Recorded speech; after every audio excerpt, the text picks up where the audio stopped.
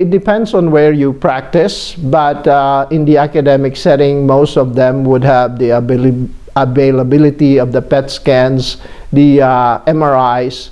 However, some of these oncologists who practice in the smaller towns would have the availability of the CAT scans and the bone scans. So I don't think it has replaced totally. There are several corporations that are building PET centers. However, at this point, no.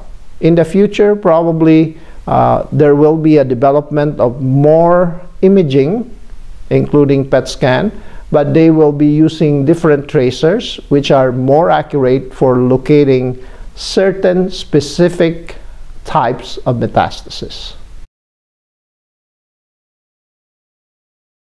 Absolutely, there is. However, right now it's not available, and cost can be an issue.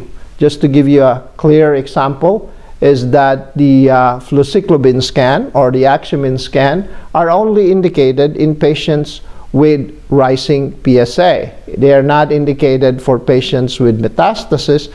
It might have value, but there are other scans, including which are being studied in clinical trial, including the PET PSMA,